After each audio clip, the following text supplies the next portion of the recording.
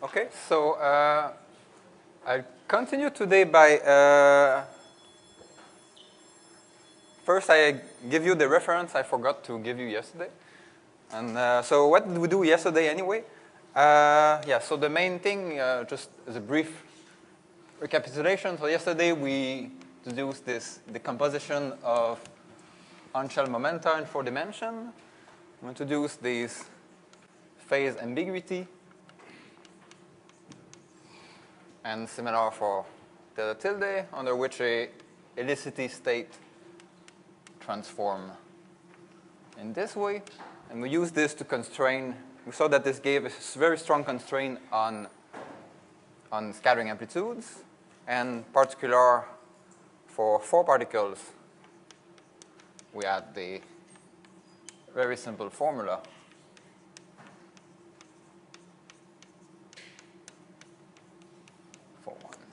So useful references in this context. So there are the textbook by Wang and L. Wang, which is on the archive.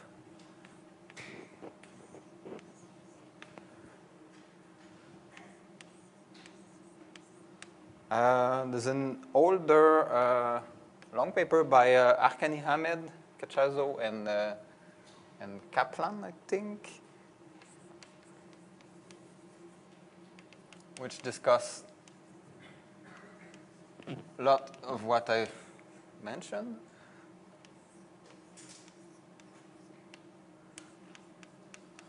And I will mention today. And for integrability in general, in the connection with amplitudes, there's a very useful review by Bizert and many others, 1012.3982. So today, the plan is to discuss how it goes from trees to loops using unitarity. And tomorrow, we'll also discuss unitarity again, but in the context of understanding renormalization. So what we understand about renormalization of quantum field theory from this on-shell perspective. So one thing I will do tomorrow is derive, for example, the QCD beta function. But I will also show you how, more generally, you can recognize this 2-to-2 amplitude as the dilatation operator of the theory.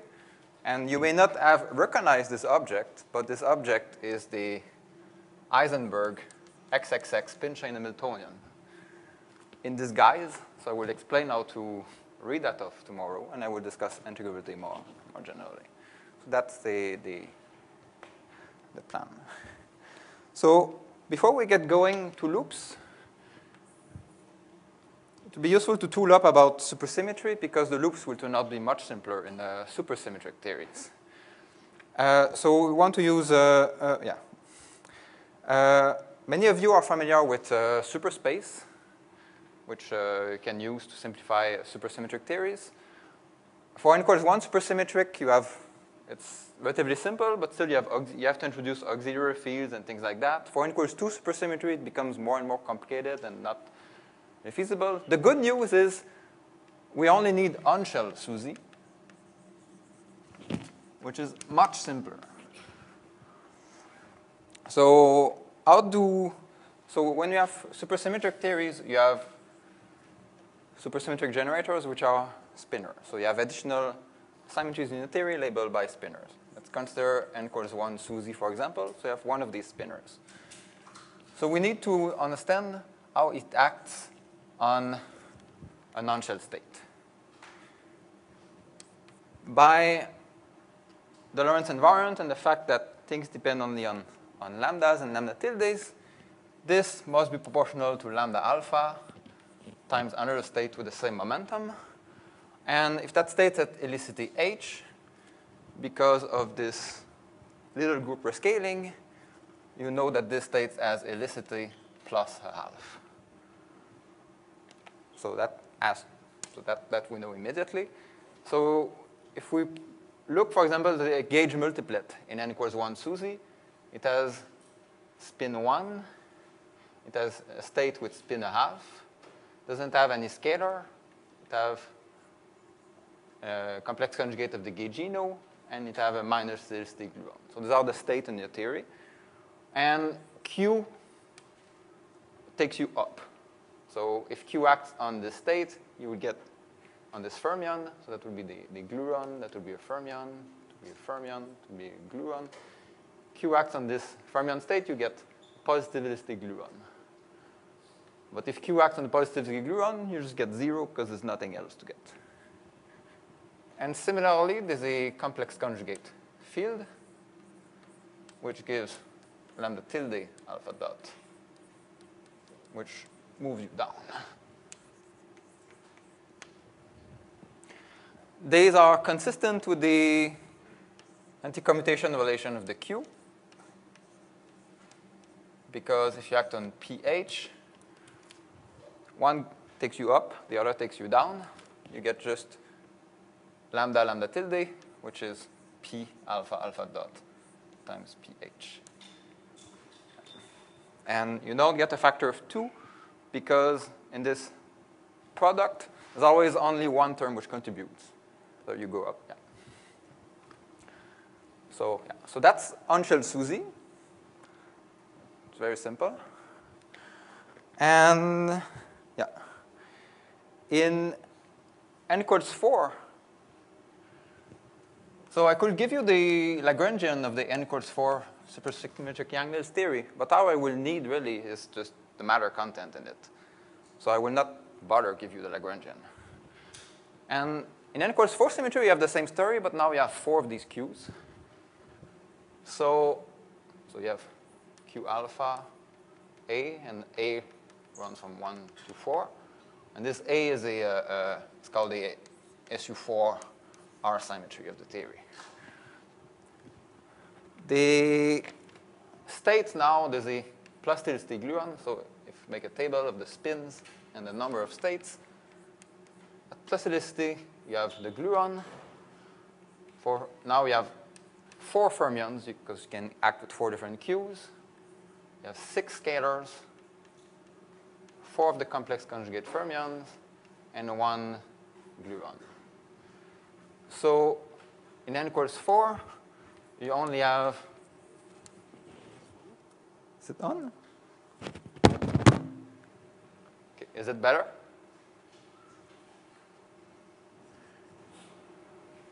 Now? Okay? Yeah, so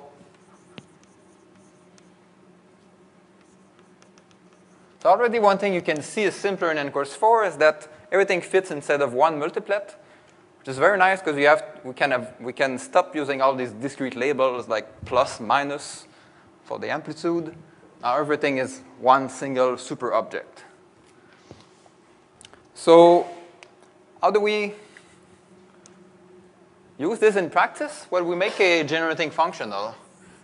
How to unify the states together into a multiplet. So the unshelled superspace is defined as follows. A state with P and eta is defined as, we start with a plus tilde gluon. Then we add eta A times the states with fermion. So we introduce Grassmann variable eta, 4 of them, and we make series expansion like that. Eta A, eta B over 2. And these A, B are anti-symmetrical. They parameterize, they label the 6 scalars of the theory. And then E, A, B, C, D over 3 factorial, eta A, eta B, eta C. The other fermion.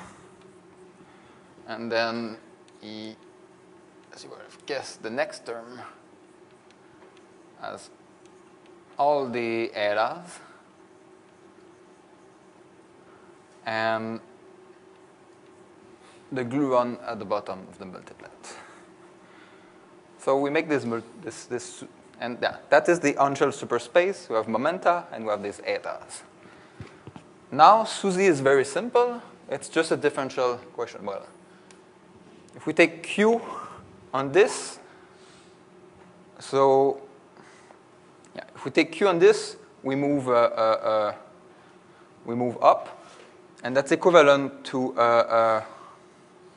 multiplying the whole multiplet by eta. So the representation of the SUSY now is simply Q alpha A is equal to lambda A eta A when it acts on Pn, P eta.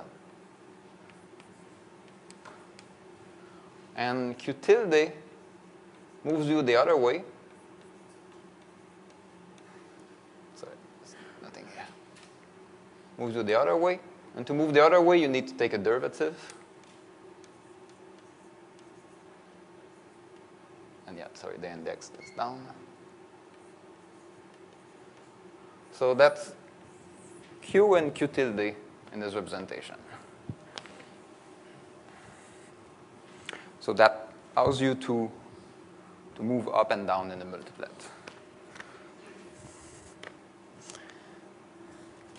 That helps us write the amplitude, because now when we scatter 4 of these superstates, we get a super amplitude, which is a function of the momenta and these. So it's only a function of, if you wish, this super momenta, this superspace. And now we no longer have any of these discrete labels. But this amplitude is some polynomial in the etas, because all the states are polynomials. And the fact that this theory is supersymmetric is just a statement that QA is 0 is equal to Q tilde A.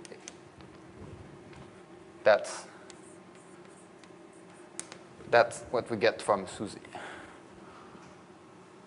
A very efficient way to solve this constraint, remember that another similar constraint that we have is that and Q is the total momentum, so it's the sum over all particles of this generator acting on that particle. We already seen one such equation is that sum over I of Pi of A is equal to 0. And the way we solve this constraint is saying that the amplitude is proportional to a momentum-conserving delta function. So the way we solve this constraint is similar. We just say that there's 8 of these Qs. Here there was 4 of these Ps. Now there's 8 of these Qs, 4 indices here, and spinor index here. There's delta 8, sum over I, QI, times something. And we call this curly A for the moment. So the amplitude has to be proportional to this factor.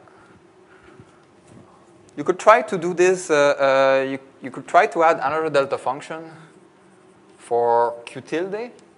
But because Q tilde doesn't really commute with Q, because it's a derivative operator, writing a delta function of derivative doesn't really work in practice. So we can't do that. So that's the best we can do. We can make the Q supersymmetry manifest by pulling out this factor. And then the Q tilde supersymmetry is just some differential equation that A happens to satisfy. So that's Angel SUSY. Let's work an example. So for the 4-particle amplitude, Grassmann delta function, remember, are just polynomials. So this delta function here is, definition is a product. Spinor index goes from 1 to 2. Product R symmetry index goes from 1 to 4 of sum over particles of Qi alpha A. It's a product of things. That's what SUSY delta functions are. Grassmann delta functions are. So each of these Q is dimension 1/2, so this whole thing is dimension 4. So this SUSY amplitude will be related to this thing, but having this a dimension 4 factor stripped, and I'll just tell you the answer. The SUSY amplitude is equal to this Grossman delta function divided by the denominator, which was there. So let's check this formula in some examples. So the idea of this superamplitude is that it encodes simultaneously the amplitude for all the various helicities in the theory. Is this delta function of Q? Yeah, that's the sum over all particles of their lambda and times eta. And this lambda has a spinor index, this A has a R symmetry index, so there's 8 different things you can write down. That's why this delta to the 8. So let me suppress them. So let's study this formula in some example.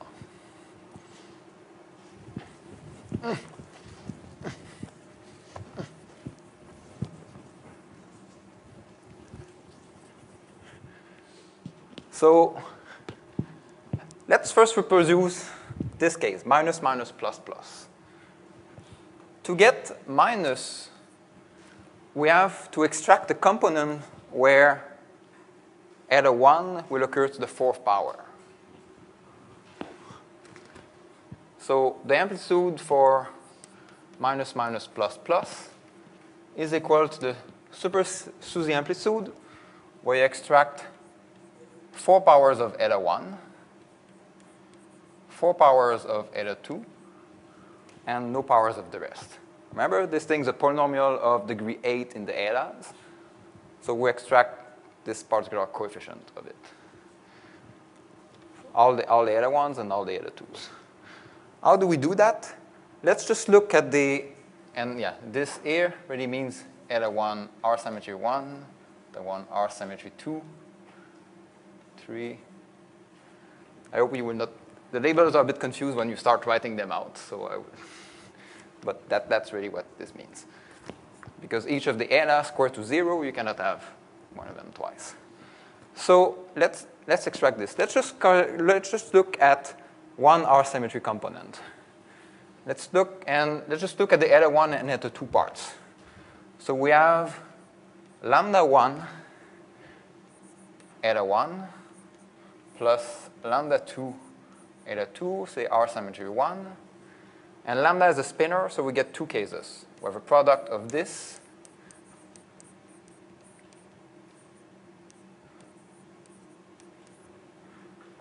two, and these are our symmetry index. So that's alpha equal 2. This is alpha equal 1. Sorry, this is spinor index. So this product contains this. And we want to extract the component proportional to eta 1, 1, eta 2, 1. So we can get this component from 2 places. We can get this guy times this guy. That gives us lambda 1 alpha equal 1, lambda 2 alpha equal 2. Or we can get the other product. And because they anti-commute, we get a minus sign. And this is the determinant of this product. So this is what we call 1, 2 yesterday. So yeah, remember that lambda is a 2 spinor, and this product is just the determinant of this 2 by 2 matrix lambda 1, lambda 2. So at the end of the day, extracting eta 1, eta 2 just means to take a factor of 1, 2. So in practice, it's very simple. So when we take delta 8 E lambda eta, and we extract eta 1 to the 4, eta 2 to the 4, we've done it from 1 R symmetry index. If we do it to the 4 for the 4 guys, we just get it to the 4th power. And that's how you see that this formula reduced to that one as a special case. But this formula contains much more information. For example, now we can scatter scalars and so on. If you want to scatter a scalar,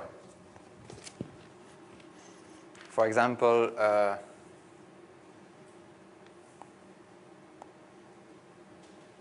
can erase that. Let's consider the amplitude for a negativistic gluon, a positivistic gluon, scalar 1, 2, and its complex conjugate, scalar 3, 4. That will be just equal to the superamplitude with eta 1 all the fourth power, then eta 3, 1, eta 3, 2, eta 4, 3, eta 4, 4. This is how we extract that particular scalar component. And that, let's look at the R symmetry 1. We have 1 and 3. So we get the factor of 1, 3. R symmetry 2, we get 1 and 3 again. R symmetry 3, 1 and 4. So it's completely trivial to convert this expression to spinor brackets. And downstairs, we have, again, 1, 2, 2, 3, 3, 4, 4, 1. Okay, this guy cancels up to a sign. And yeah, so that's the amplitude for scalars. And that, if what is this amplitude? So we could have computed it in Feynman diagrams. This includes this diagram, so scalar, gluon, gluon, plus this diagram, or gluon exchange. And also the diagram with the 4-point vertex. So without actually doing them, we've computed the sum of these 3 Feynman diagrams. And we can also similarly extract amplitudes with fermions and so on. Yeah. And the amplitudes will be the same as in QCD. Even though we've done n equals 4, the same diagrams will occur in QCD. So that's Hanschel-Susy.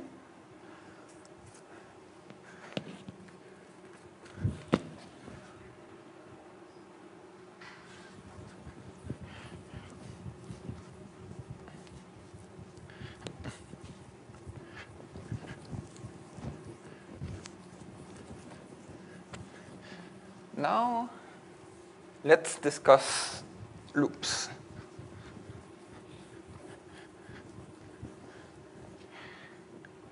The basic method to relate loops to trees is unitarity. It's called like that because it's related to the statement that the S matrix is a unitary matrix. So S is dag equal to 1 means you can derive that imaginary part of T is equal to T dagger T. And if you draw if you expand this equation at weak coupling, it gives you something like the imaginary part of some one loop amplitude is equal to a product of 3 amplitudes.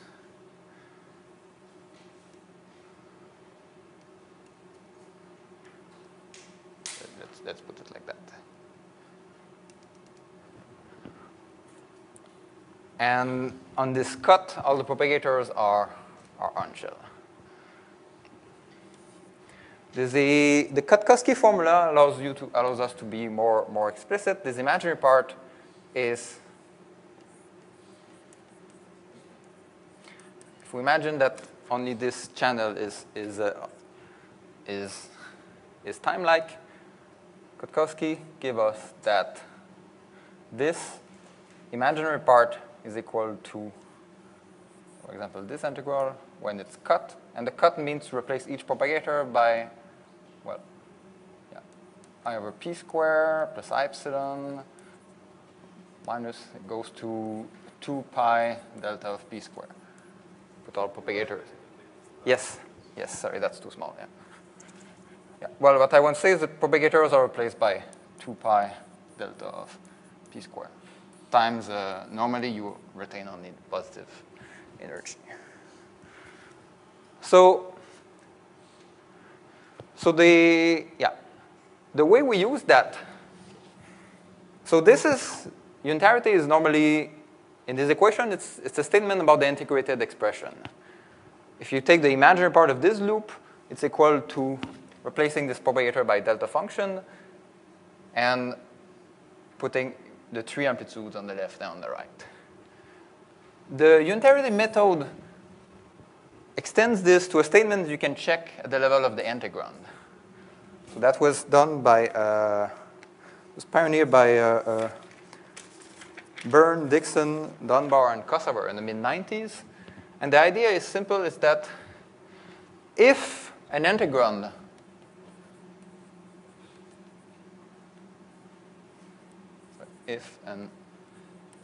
integrand has all the correct cuts, then it's the correct integrand.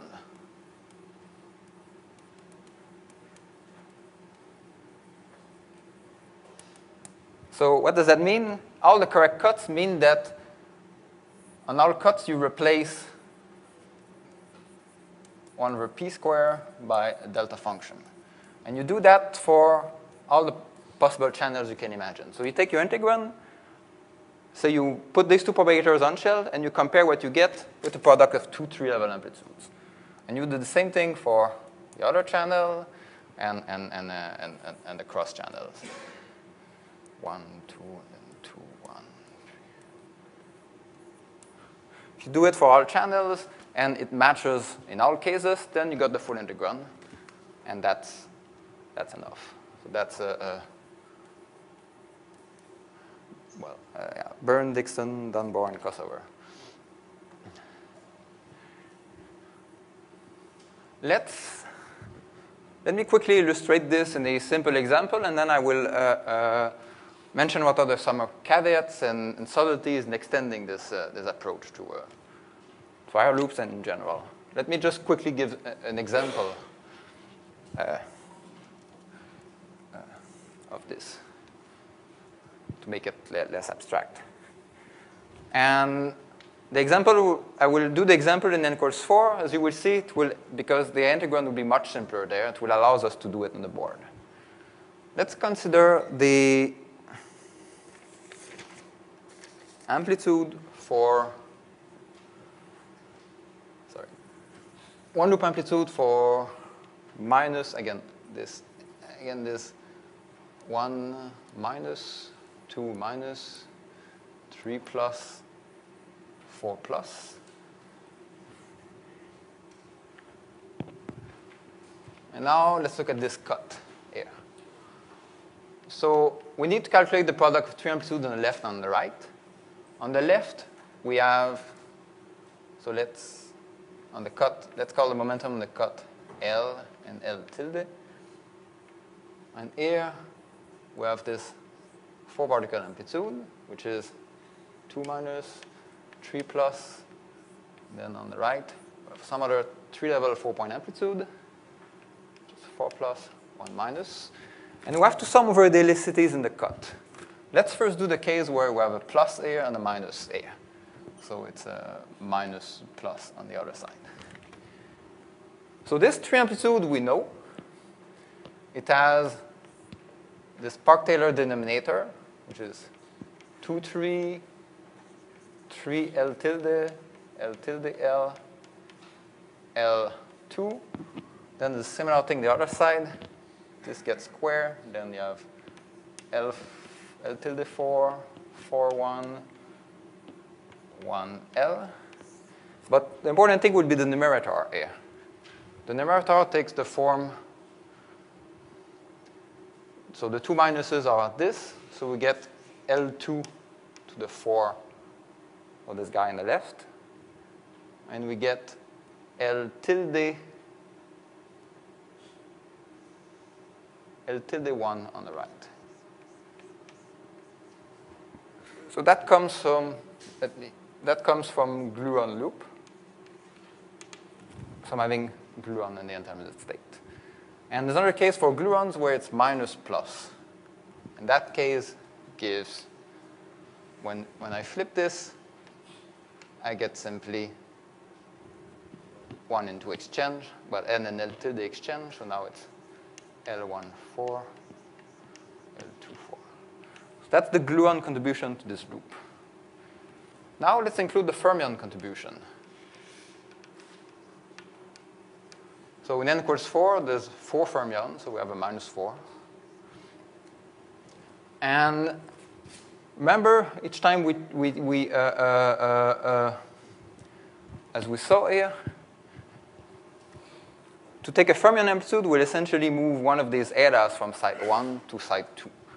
And that will simply change one of these products. So let's call this product A to the 4, and let's call this B to the 4. We'll get simply A cube B plus A B cube. That's what we get from fermions. And that's because this fermion amplitude here, if this is, let me do it in more detail.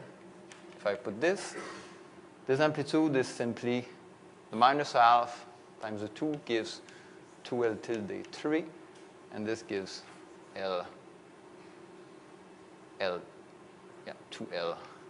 to the 1.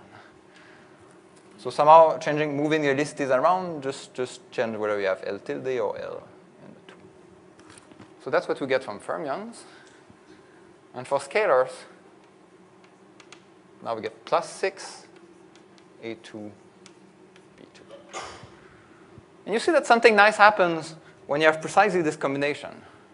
Now we get A minus B to the 4th. And A minus B, let's rewrite it in full, it's L2, L tilde 1, minus 1, 2. And remember, this is indeed density when you antisymmetrize things in a 2x2 in a 2-dimensional vector space. So that gives simply L tilde 1, 2 to the 4th. So in n equals 4, you get an extremely simple expression for the cut. Whereas in QCD, you have this mess. And yeah.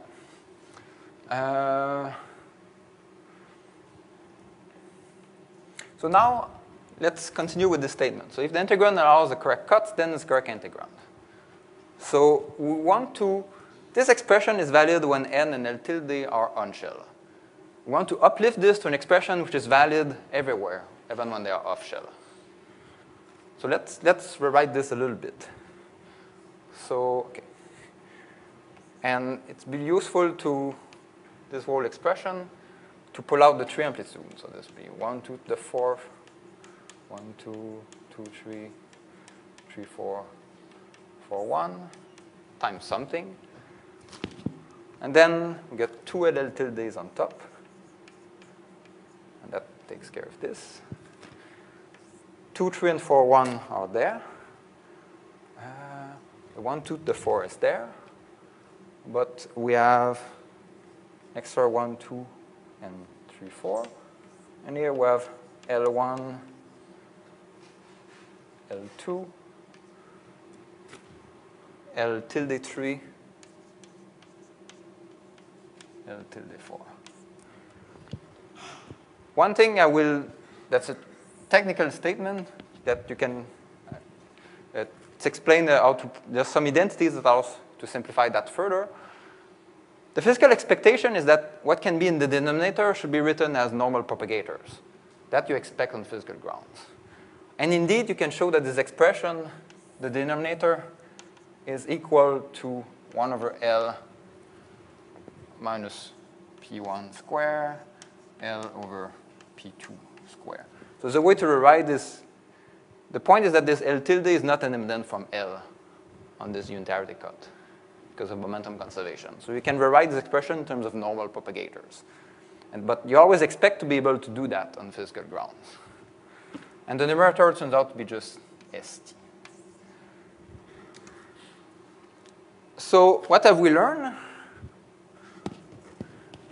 We've learned that, so on this cut, the integrand is the same as what you get from cutting integral d4L of ST L square, L minus P1 square, L minus P1 minus P2 square, L plus, sorry, P4 and P2 square, which is just a scalar. So these are the 5 propagators you will have in that box. For L is here, 1, how did I label these things? 1, 2, 3, 4. So yeah, these are the 4 propagators in the scalar box. So the integrand on this cut is exactly what you'd get from cutting this box. Now we have to check the other cuts.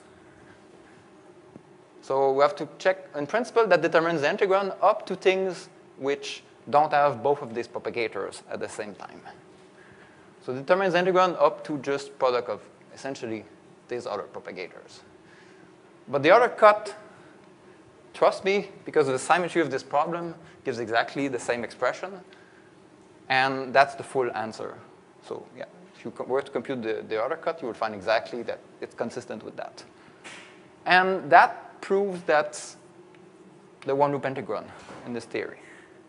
In other words,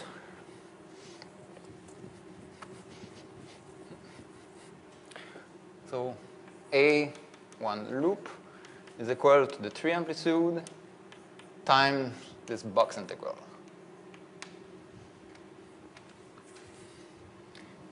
So that's the idea of the unitarity method. You compute the integrand of all the cuts, and you match that integrand with some, you try to uplift these cuts to a full integrand which is valid away from the cuts. And that's completely general. We can apply this idea in QCD also. It has nothing to do with supersymmetry. But some important things happen in supersymmetric theories.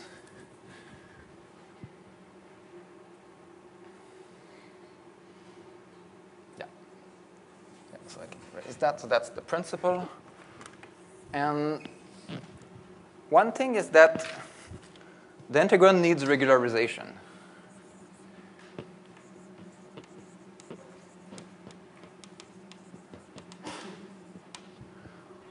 And so here I've done all the calculation in d equal 4. Yeah, so for, yeah. But in general, for example, if you use dimensional regularization, you want the full expression. And dimensional regularization is what people normally use in this field. And you're forced to introduce a regulator because, as we'll see eventually, but yeah, this integral has infrared divergences. Here doesn't have UV divergence. In QCD, it will also have UV divergences. You need to regulate. And okay, a conventional choice is dimensional regularization. And a useful way to think about it in this context is that your momenta, your d-dimensional momenta, consist of a four-dimensional part, where mu goes from 1 to 4, plus an extra-dimensional part. It's called mu perp, which has index mu equal 0 to minus 2 epsilon. So there's a normal part and this extra-dimensional part, such that the full d-dimensional p square, let me remove this d, is equal to p square plus mu perp square. And that allows you to write d4 minus 2 epsilon as d4 p d minus 2 epsilon mu. And now you have an integrand which depends on this four-dimensional part and this extra part, which is essentially a mass. You can do that. Yeah, you can always do that. And that is it's a very useful way to think about it. And yeah, in this, it's discussed in, I'm sure it's discussed in the Wang and Elvan reference. Yeah. It's a useful notation. But the point is that what we've computed here, spinor-elicities. So there's language. So we're using the massless amplitude and this lambda and lambda tilde notation. We only get the amplitude when this mu perp is equal to 0. This whole formalism is intrinsically four-dimensional. And we don't get these extra dependence on this. And that can be dangerous because sometimes you can have naively the dependence on, there's only epsilon of these. Naively, it should be order epsilon. But sometimes you can have integrals, for example, of this type, L square plus mu perp cube. And because of this, by symmetrical integration, becomes epsilon L square. So we think that's order epsilon, because there's only epsilon of these guys. But these integrals diverge, so you get epsilon over epsilon, which gives something order 1. So because of such epsilon over epsilon effects, you have to be really careful. And here you could worry that this is not the complete answer. We could add extra terms proportional to mu square. What these gentlemen proved in the mid-90s, Byrne, Dixon, Dunbar, and Kosover, they proved that in SUSY theories, the UV behavior is better. Remember that one of the points of SUSY is to make the UV behavior better to solve the hierarchy problem. So the UV behavior is better in SUSY theory in such a way that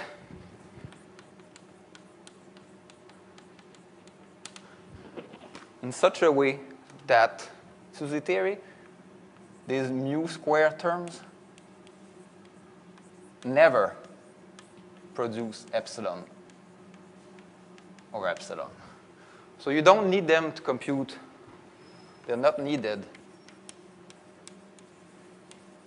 to get A to order epsilon 0, which is what we really care about, the four-dimensional limit of the amplitude. How many supersymmetries do you need for that? Just one. One's enough. Yeah. Yeah. So that's an important statement, and this is why this calculation was correct and sufficient.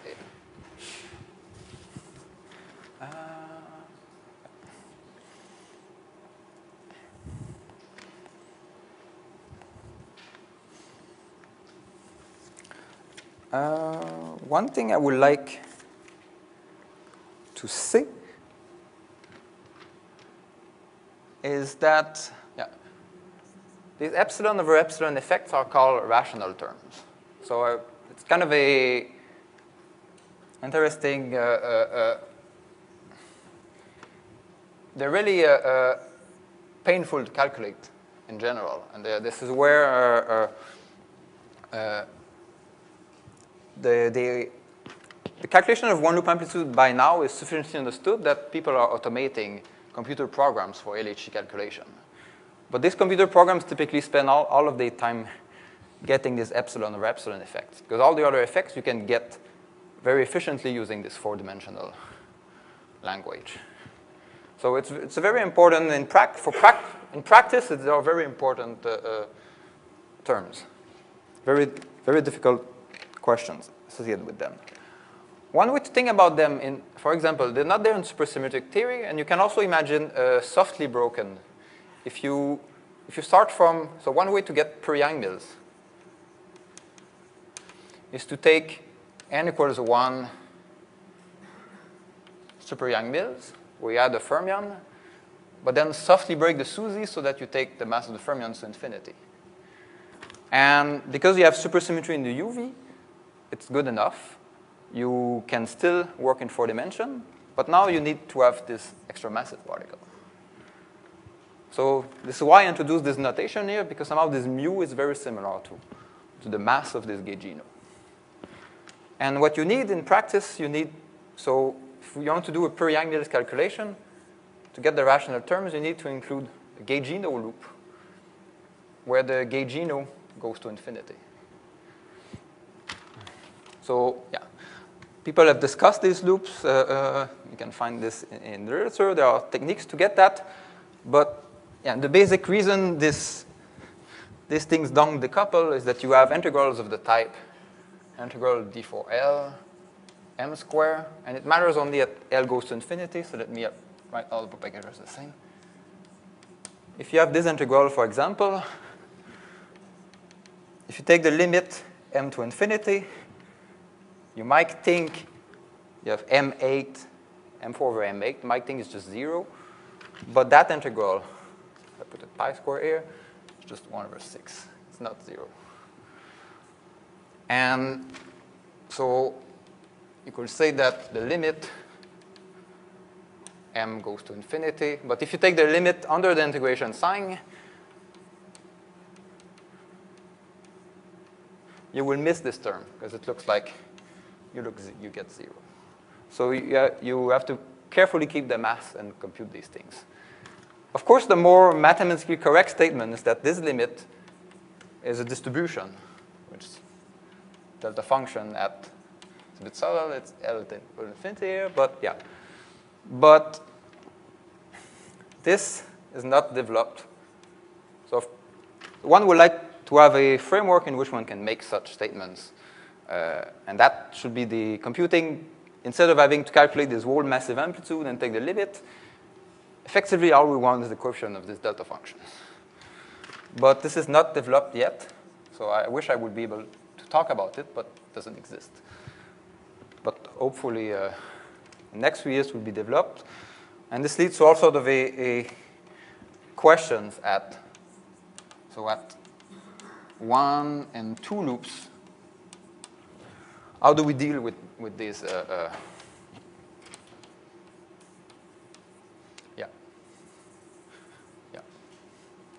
How do we use these d = 4 amplitudes to compute? You would like to be able to massless d = 4. We're doing calculation in, for example, in periangles, which has these massless gauge fields. The 3-level amplitudes are especially simple when we have massless particles in d = 4. And we would like to be able to use this simplicity to completely build loops. And right now it's failing because of these contact terms. But hopefully this would be these contact terms, or if you wish, these epsilon or epsilon effects. So yeah, that's I think it's an important open question. And as you go to higher loops, keeping track of all these effects become increasingly painful. Yeah. So when did I start? How much time do I have? 10 minutes? OK. So what I will do in these 10 minutes is I will discuss the extreme simplicity of this result, that the one-loop amplitude is proportional to just the scalar box. And the simplicity turns out to not be an accident. It's a consequence of it has a symmetry explanation.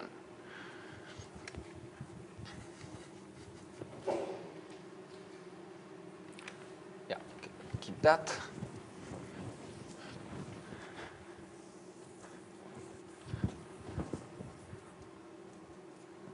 Yeah. It's a symmetry which is special to planar n = 4 superangle. It's called dual conformal invariance.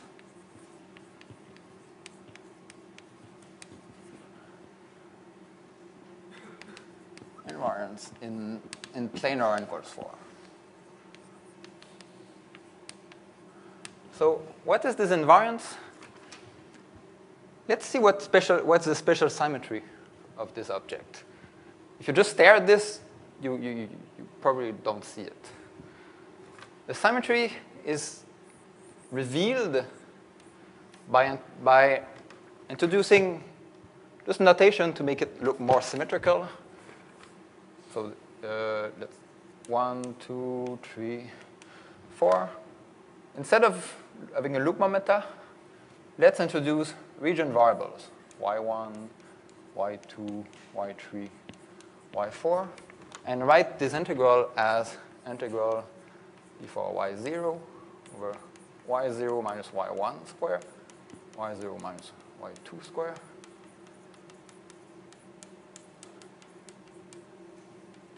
So I haven't done anything. I'm just saying that each of these propagators is L or y0 minus something. And I haven't told you what these some things are, so I haven't done anything yet. But you get the right answer, provided that all you need is that yi minus yi minus 1 is equal to pi. So if every time you go from one propagator to the next, you add a pi, then that's the same expression. But now it looks much more symmetrical. And actually, the numerator is important. St, that's S, for example, is T is P2.P3. That's y3 minus y1 square.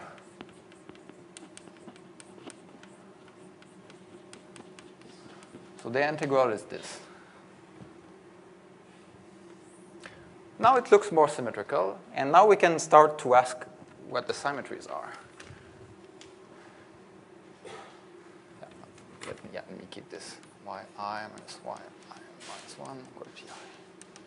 Yeah, these are 4 vectors.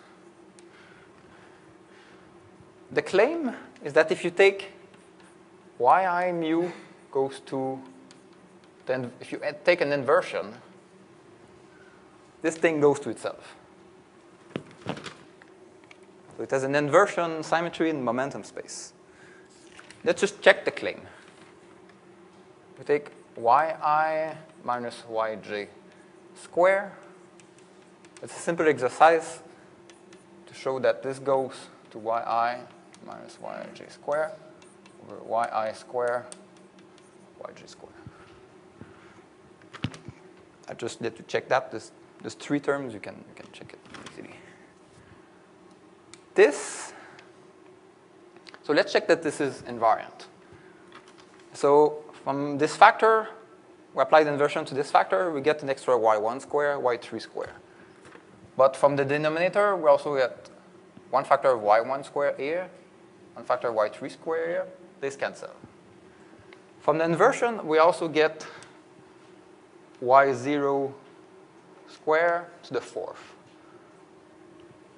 But this exactly cancels the Jacobian of d4y0. So when you include the Jacobian, you do the inversion of our y1, y2, y3, y4, y0. This goes exactly to itself. And okay, it's a standard result about conformal symmetry that when you have translation symmetry and inversion symmetry, you have a full conformal symmetry, which is that case is SO4 2 conformal.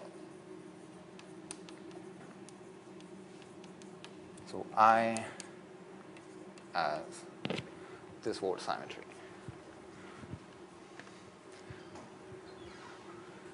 So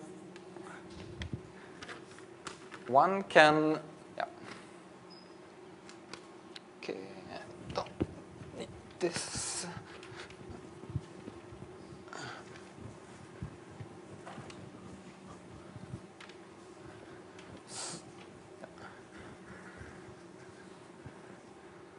So the, yes.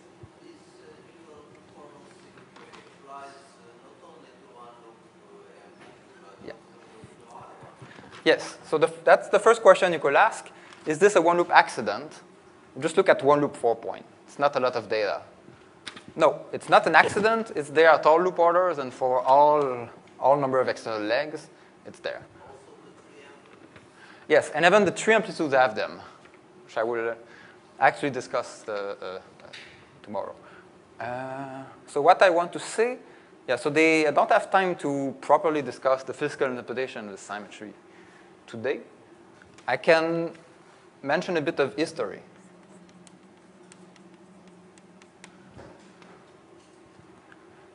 So in this very specific context, this symmetry was obtained by Alday and Mendacena as a T-duality at strong coupling of the ADS 5 cross S5 string theory, which is dual to this n equals 4 theory at strong coupling. It was Alday and Mendacena in 2007, I think. It was noted. So this one-loop integral had been known for a while. 2-loop and 3-loop had been known also for a while.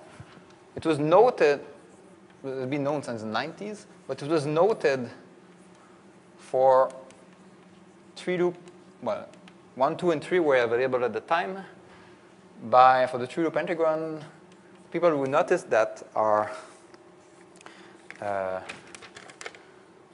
Alday Manasena, there's a Drummond, and Kochemsky, Sokachev. They noticed this explicitly before, but there was no real conceptual understanding. It was a symmetry of the theory. But yeah, the T-duality explained that. So yeah, it's noted that it was noted for 3-loop integral. And for example, the 3-loop integral was expressed only in terms of, so the generalization of this box integral to 2-loop is that you just get these 2 ladders. And these you can also check that they are exactly the the ladders which are invariant under inversion. And at 3 loops, there's you get the 3-loop integron is a sum of permutations of these things. It's very simple, but the simplicity is explained because there's very few integrals you can write down which are invariant under inversion. And basically all of them which you can write are this and their permutation. And they all occur in the 3-loop integron. So it was noted there. This symmetry for the 1-loop integral and for the ladders was noted. Theoft in the 70s noted that the box had this property. Many people in the 90s noticed it too for the ladders. I did some research. The first people who used this symmetry are Katkowski and Wick in 1954. They studied the ladders for electron-proton scattering where you exchange a massless scalar. They noticed it had this SO4, 2 symmetry. They noticed it's a bit more subtle because they have masses. It's a bit more subtle, but it's there anyway. It has these masses.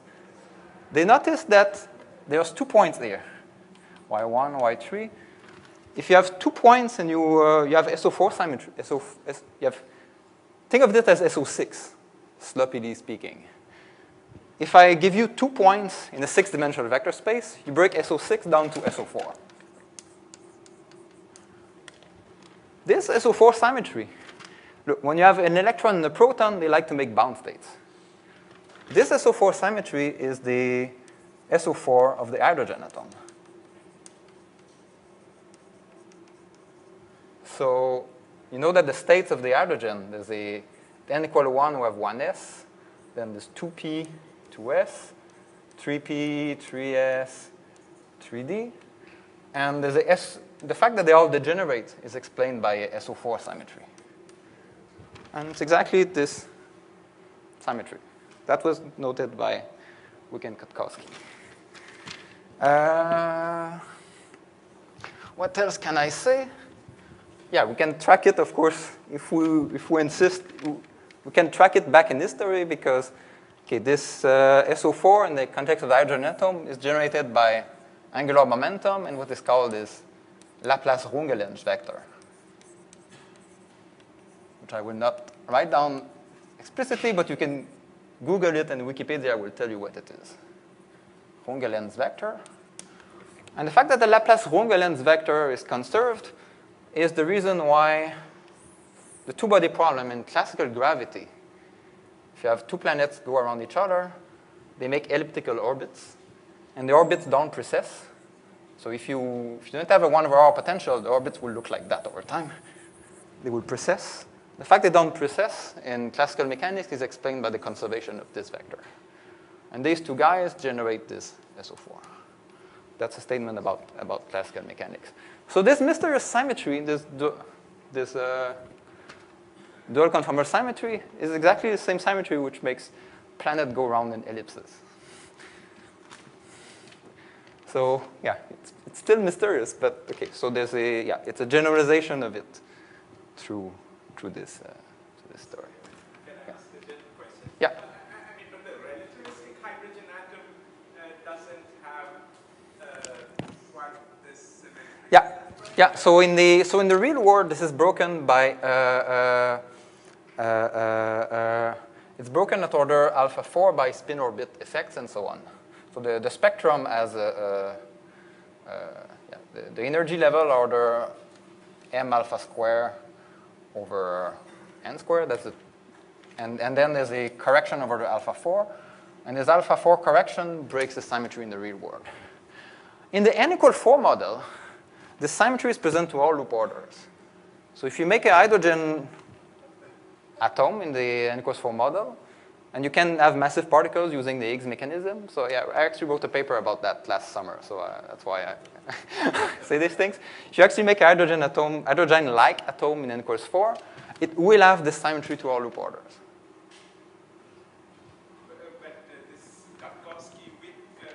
This model also has it. Yeah, so it differs from it because it's not the real deal. It's not an actual photon, it's a scalar. And because of this effect, somehow this, and it's a scalar, it's not a Dirac fermion. So this spin orbit interaction is gone. So this effect which break it in the real world are not there in this model. And they are not there in the n equals 4 hydrogen-like atom.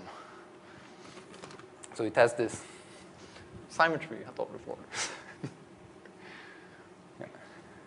Yeah, so last summer we used this to relate to compute the spectrum in terms of the cusp under this dimension. But I will not have, unfortunately, time to discuss that. But yeah, that's all for today.